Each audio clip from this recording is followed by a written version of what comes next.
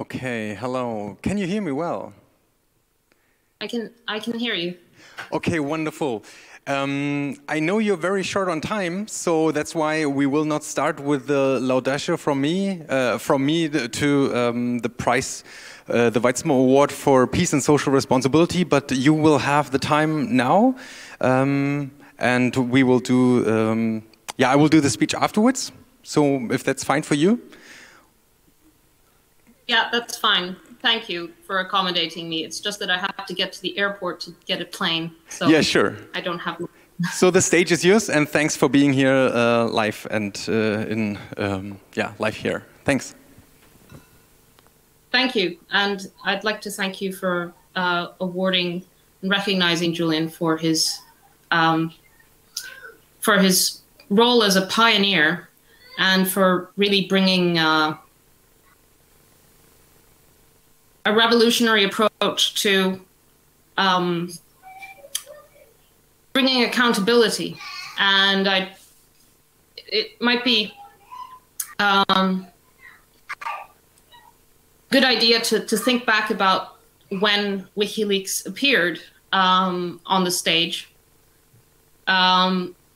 which was in the first, in the early 2000s.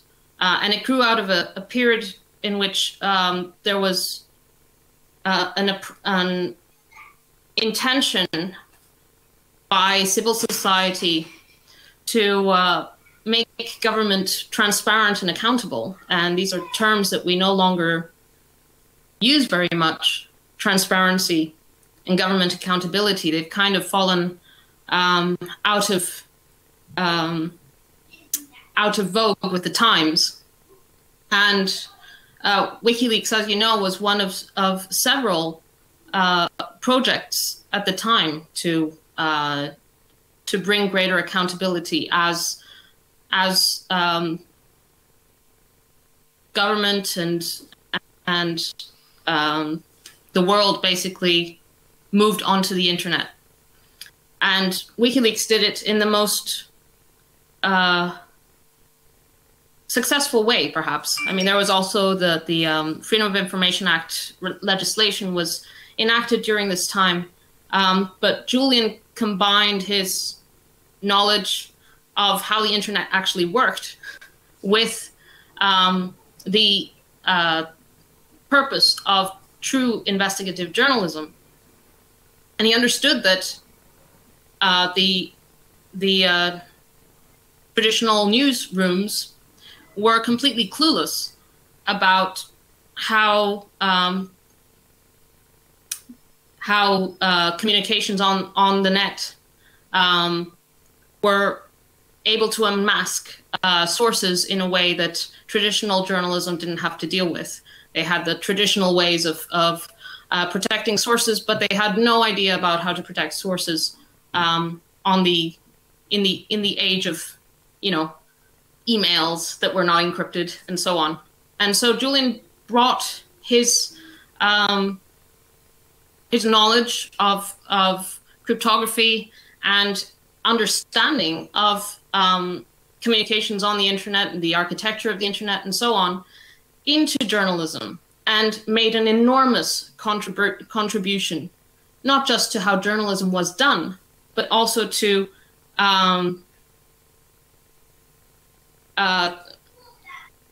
bringing the full potential of information in its as a tool for accountability. And with the wars in Iraq and Afghanistan, the way they had been reported by then was through embedded journalists who really just gave a completely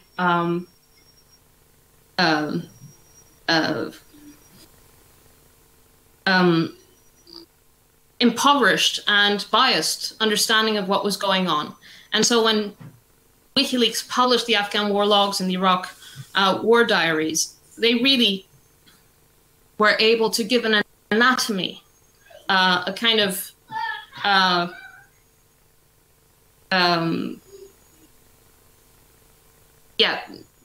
really map out the war in all its destruction, not just when there had been, you know, a suicide bomb somewhere in Baghdad, but even individual killings that added up to 15,000 civilian deaths that had been unaccounted for until that point, and the incredible carnage that those wars meant on the ground. And this really changed, enabled also the way that the newsrooms were reporting about the war, gave them really something to dig their teeth into and to change the way those wars were talked about. And Julian has also had the incredible gift of being able to understand things at scale. So one of Julian's most famous quotes now that has been doing the rounds on Twitter and so on is a comment that he made about the Afghan war, that the goal is not a successful war. The goal is to have an endless war through which the tax bases of the UK and the US and European countries who are participating in these wars to go into the pockets of the arms manufacturers and the war profiteers. And this really has resonated today with how people have started to understand the drivers of war. And similarly, by exposing those wars, Wikileaks has been a driver for peace, a driver by exposing the war crimes, exposing the true face of war, which is hell, which is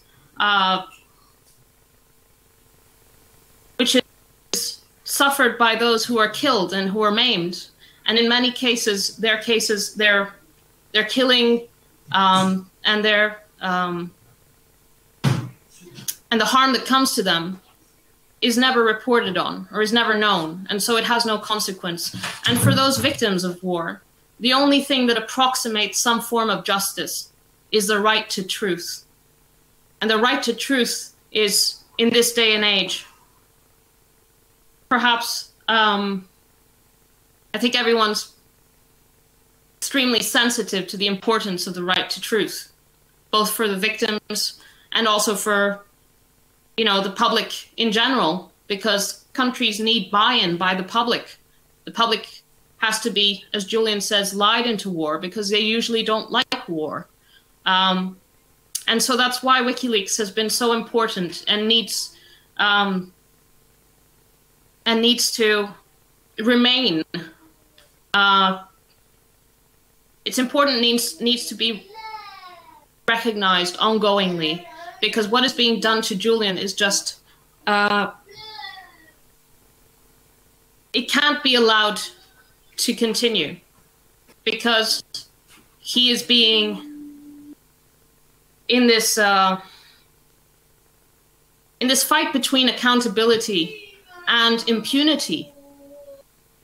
Through Julian's prosecution, impunity is ahead, and Julian's freedom is it will be a victory for accountability, for the right to truth, for the public's right to know, and ultimately for democracy. So in this context, it's incredibly, I'm incredibly thankful for this recognition, because Julian has been attacked in so many ways, and the recognition that of what has been his life's work, which is to fight for victims and give the world the tools to have accountability. Now, what the world does with it, the public does with it, the newsrooms do with it, is a different issue. But he is able to put on the public record the reality of not just of war, but of the subversion of judicial processes in Germany, for example, in relation to the al-Masri case in Italy, similarly, when Italy attempted to extradite CIA agents who had conducted a rendition from Italy, and in Spain, where they were investigating, attempting to bring to trial the U.S. agents who were responsible, the U.S. military personnel who were responsible for deliberately killing Jose Coso, a Spanish cameraman who was killed in Hotel Baghdad by U.S. troops, and they were aiming right at him. And the U.S. used its political leverage in order to interfere with that process. So this is European attempts to bring accountability within the European space, within the EU, to, you know, where the facts were known and there was political interference. And this was laid to light by WikiLeaks publications. And just one last point. Julian's freedom matters to Europe, not just on principle, not just for us who support truth and democracy and want peace in the world, but also because this is an attack on the Europeans' right to know, on European press freedom. And Julian will fight this till the end. He will fight this until it gets to the European Court of Human Rights. And this case will create, the jurisprudence will shape the scope of press freedom, of the right to know, of the right to truth within the European space. So I'd like to thank you all. I'm sorry this is a bit rushed, but I am very appreciative, and Julian is thrilled as well because he remembers you from years ago, and he hopes to be able to come and address you himself before too long.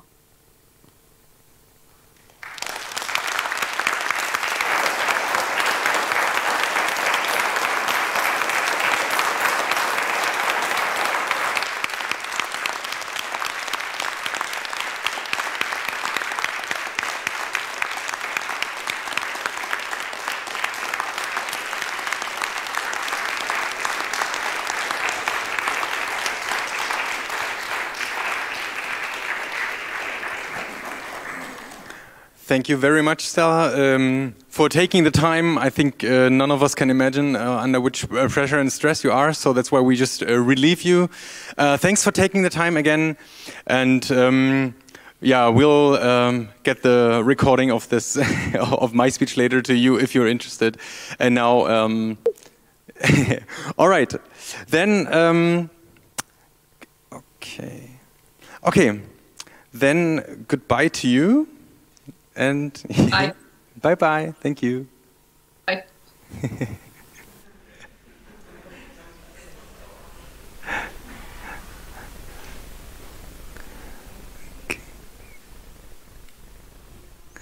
Okay. Really nice. Okay, sehr schön. Okay, then we just continue the reverse way. I will now have the award speech. We have the award here, and we will try to get it towards to him. Here, I'll just put it here so it's visible now. And let me now say a few words why and how we as FIfF decided to award Julian Assange. It is a story of bravery, technology, and torture. So I'm standing here having to honor to represent the FIfF, the Forum Computer Scientists for Peace and Societal Responsibility. As you all might know, founded in 1984 by a group of people, including, for example, Christiane Floyd, working on software design focusing on users, tech not only for tech people and with the needs of users focused, but also Joseph Weizenbaum criticizing wrong assumptions about technology. For example, demystifying AI and the automation of humans. He said the danger is not so much that computers become more like humans, but that humans become more like computers. And that's why we have the Weizenbaum Award for Peace and Societal Responsibility. He was an outspoken anti-militarist. He published texts that people are working in tech should refuse to build military tech. And every single person should refuse individually. He publicly refused himself to work on electronic weaponry parts during the Vietnam War. He said, we as tech people have a responsibility because we know technology, we understand it. And he said, we all need to have the courage, and he had the courage with many others in the streets then, to oppose the official narrative that war is necessary. He said, once he wrote, one of the great misconceptions is that a single person cannot make a difference. And believing this is a self-fulfilling prophecy. That's why we founded the Weizenbaum Award for Peace and Societal Responsibility for people who fight for a peaceful world, or for world peace, as the UN calls it. For people who refuse to use their tech skills for war and its means. For people who use their tech skills for peace and peaceful means. For people who take the responsibility for their actions and their tech knowledge, and they don't blindly or conveniently follow any official narrative. It's for people who do bravely make a difference and break with the self-fulfilling prophecy. This year we want to honor Julian Assange with the Weizenbaum Award for Peace and Societal Responsibility for his bravery fighting for global justice and state and governmental accountability and against war crimes, against state lies, against power misconduct and the use of torture. For his creative use of technology, helping to invent a new kind of investigative journalism, as we heard from Stella before, for co-founding Wikileaks and continuously holding up journalistic standards, and for his merits and endurance. But what exactly did Julian Assange do? Well, he initiated and co-founded Wikileaks in 2006, a new investigative media organization. It was possible there to anonymously upload leaks, documents, videos, anything. For example, governmental power use, documenting governmental power misuses. It used technically the Tor anonymity network, and the idea was to reduce the immense power asymmetry between individuals and groups and on the one hand and governmental actors on the other hand, especially global powers like the US, often involved in or starting wars. As we heard, this was one of the motivations. So, as Julian Assange said it himself, WikiLeaks is the reaction to rampant growth of state secrecy.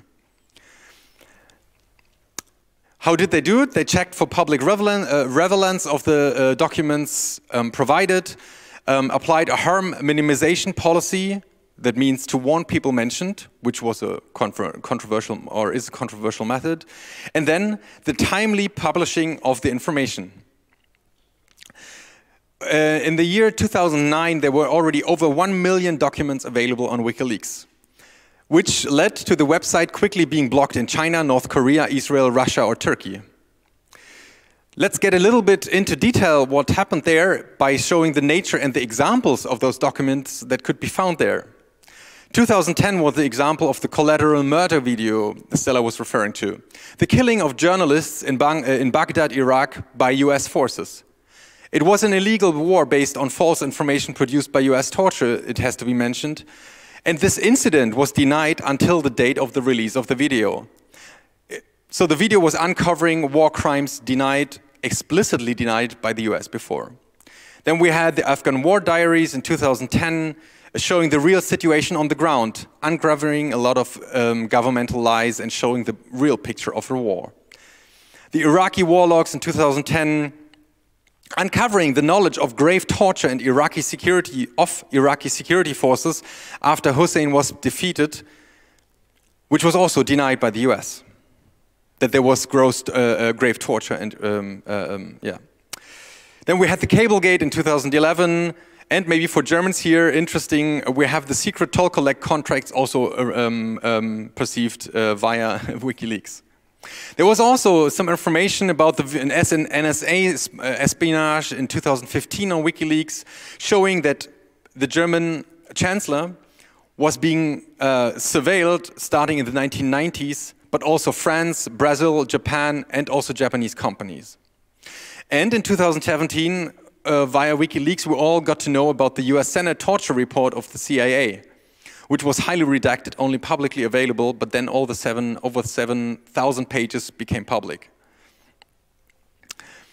It didn't matter that they renamed the torture extended interrogation techniques. It was grave torture. There were black sites, rendition flights, and cooperation of UK, and also being made possible by the ignorance of other countries.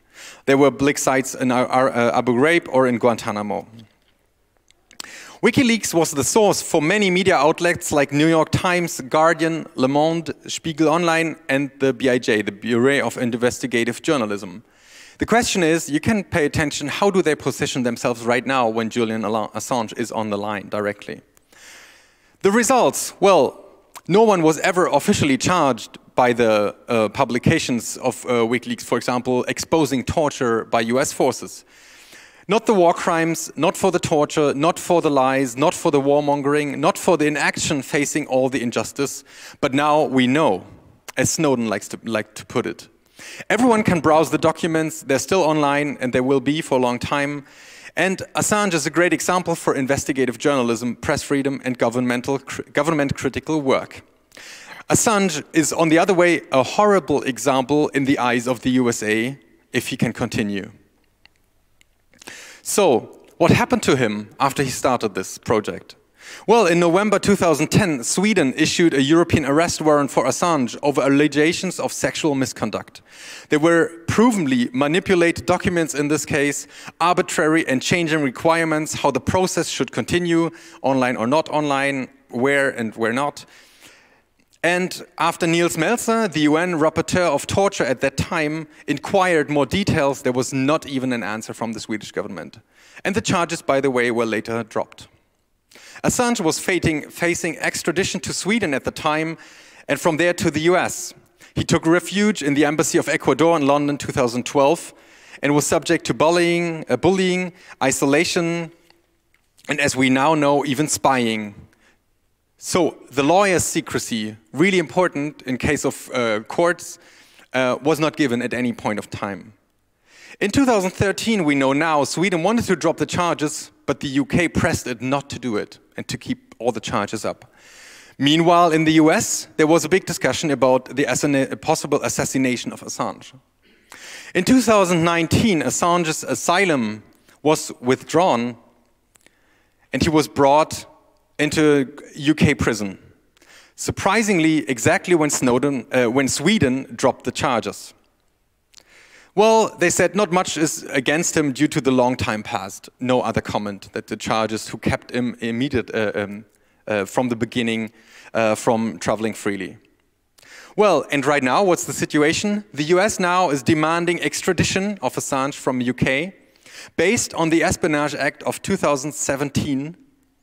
The Espionage Act will be negotiated before a military secret court with no possibility to defend oneself. He's facing 175 years in prison, and in a US prison, as we know, the country who conducted many black sites and invented the term advanced interrogation techniques. Well, now he's in Belmarsh prison, and the reason is a bail escape. So he didn't pay the bail, which has never happened before, as a reason for getting into a high emergency prison or high security prison. The extradition is basically granted, but it's still in revision, so the future is still open. But no longer he's able to communicate with his lawyers, it's still a court case, and there's no fair trial, and all observers, independent observers, say this. He's in solitary confinement, and he's getting psychologically and physically weaker. The whole process is torture, says Nils Melzer, the UN rapporteur for torture. But what is torture? Torture is a cruel, inhumane, undignified treatment with a goal to break a person, to get information, or just to make a public example. Here, it is clearly the case that there should be an example being made to all journalists and leakers, for that matter. Don't mess with the empire is the message. The US cannot reach Snowden, less so right now, so Assange gets all the wrath. Well, at the same time, Sweden and the UK actively help the US, and other European countries watch quietly, which is outrageous from our point of view. What's happening right now has an effect on 3 levels. First, Julian Assange as a person individually. The torture effects become more and more serious, and there is a very realistic risk of suicide, as doctors said, when they have the chance to visit him. Second, press freedom, political freedom, and the idea of a constitutional state with a fair trial gets kicked in the trash. Such freedoms and principles are precisely necessary for this case against state power. Otherwise, there's no use of such rights. If they don't apply when they are necessary, they are useless and hollow talk. Third, the weight of the Western values in general. Well, of course, we already see Russia, China, North Korea, and so on to say, well, we imprison our journalists just like you do. Well, and they are essentially correct.